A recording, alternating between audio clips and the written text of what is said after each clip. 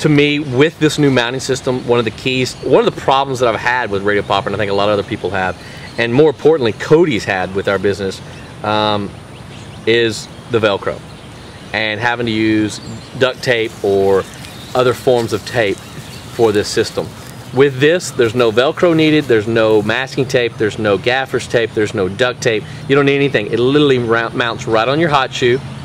This snaps right on top. It actually has a nice little feature in the back that has different notches, so depending on what Canon flash you use, the 550, the 581, or the 2, it simply lines up the sensor perfect with the sensor on the back of the RadioPopper receiver, and it mounts right on directly into a hot shoe. I mean, this mounts onto a hot shoe, and then this mounts either to a monopod, a tripod, or a light stand. Really, really, really simple but yet ingenious design. So without this system, without this new mounting system, I would definitely have to give the props to PocketWizard, but with this new mounting system, I got to go the other way and give it to RadioPopper, because it really took away the biggest problem that we had, and that's having to use tape and Velcro and everything to get this thing lined up. And not only line it up, but actually hold it there an entire session, us running around. Now I don't have to do it. It literally holds everything nice and tight, which is really kind of cool. And one thing that's also with this is you can just simply take this off and put it on another flash. Really, really easy, really, really quick, which is another problem that we've had in the past, because we had to tape it all the way around. It was really almost a permanent thing for that session. So it's really, really easy to switch out flashes with this system. And then finally, the system on the back to the PocketWizards. This is our flash. If you want the flash functions, you have to mount it onto the TT1 or TT5. It's a transceiver, the TT5. This is just the mini TT1, which is only a transmitter.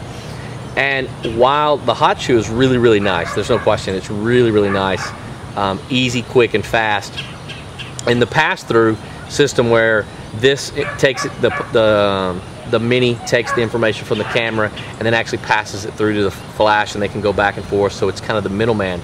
It's actually kind of an ingenious concept, really nice. But you can't use everything that your flash has capable of doing, and that bothers me. Since we're such flash enthusiasts, and we know more than just set our flashes on manual and adjust and go, it bothers me that I can't use this in manual now. It bothers me that a lot of the custom functions won't perform correctly. It bothers me there's a lot of little things that I can't use. And then finally, I haven't had this problem yet, but I'm worried, because with my PocketWizards, like the multis and the Max, we've had problems. These plastic feet snap really easy with a little hit. And I understand their concept. They'd rather have this foot break on your PocketWizard than your hot shoe on your flash. And absolutely, I agree with that concept 100%. But now that I have my $420 flash mounted on top, I really don't want that plastic foot to break. I want it to be on there nice and sturdy. And now that this is so top heavy, and it's pretty sturdy, but if I hit that, I have a feeling either this, but that's metal, this connection is metal to metal, so that's not the weak point.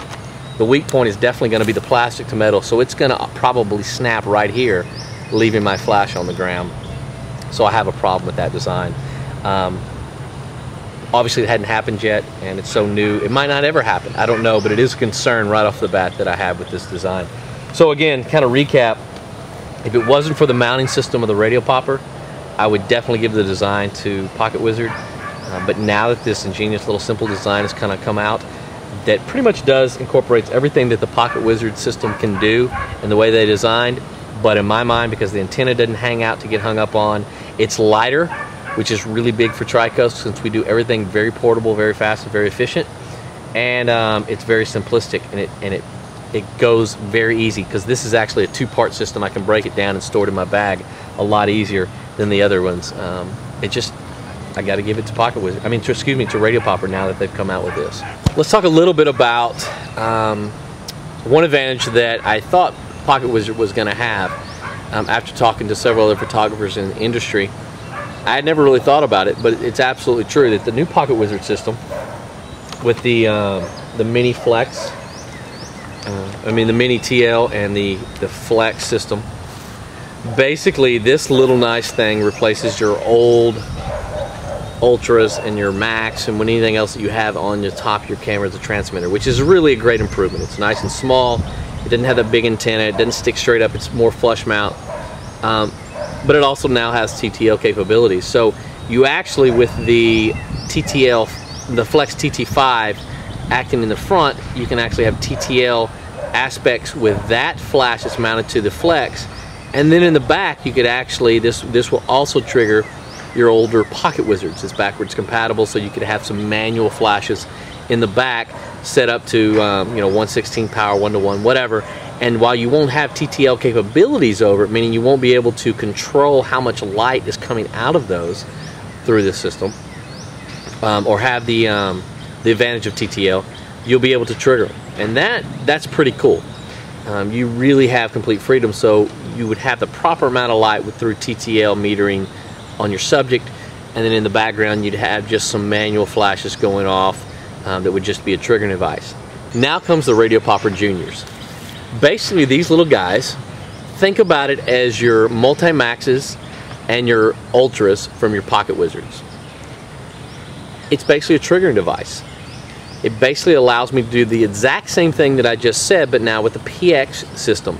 So I can have a PX transmitter on my master flash, have these hooked up to any type of flash, your Nikons, your other Vivitars, and have it set on manual mode, and it'll trigger them. However, there's an added bonus that these guys do that PocketWizards don't.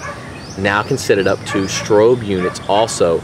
Right now that I know of, you have Alien Bees, White Lightnings, and Zeus, and you can set these up through the telephone jack, basically, that's right here, and the telephone jack in the back of the strobe unit.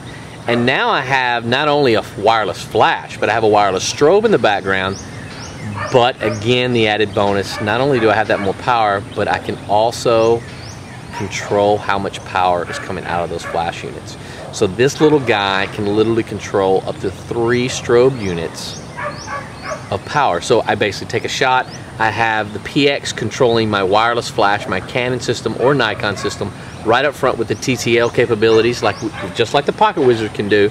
And then I have 3 Alien Bees in the background, for instance, as ambient light, as field light, or as whatever.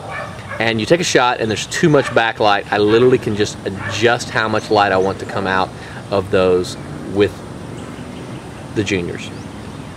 Pretty amazing little system. So until, again, it's kind of like what we talked about with the design with the new mount system. Until the Juniors came out, I had to give the advantage to PocketWizard. But now that the Juniors have come out, and by the way, these are pretty inexpensive, I have to give the advantage to RadioPopper, because the Juniors not only are a trigger device. If you're just a studio photographer, you just want a trigger device for your strobes, you can do that, but it also has the advantage of being able to control through your Alien Bees, inside or outside the studio. So I really like the complete system that RadioPopper is giving us, with the PX system as our main guy outside, and then now the Juniors for inside and outside, and then you can intermix them. It's just, they're really starting to develop an entire package of wireless light controlling aspects that before never were available to professional photographers.